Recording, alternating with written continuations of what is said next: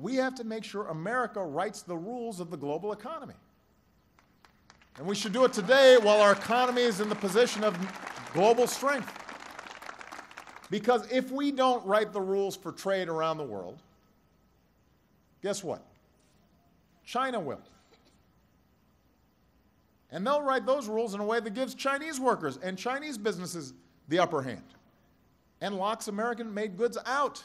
Nike announced that with the Trans-Pacific Partnership, it'll make new investments in advanced manufacturing, not overseas, but right here in the United States. And far more Nike products would be made in the USA. And that means thousands of new jobs in manufacturing and engineering and design at Nike facilities across the country, and potentially tens of thousands of new jobs along Nike's supply chain here at home.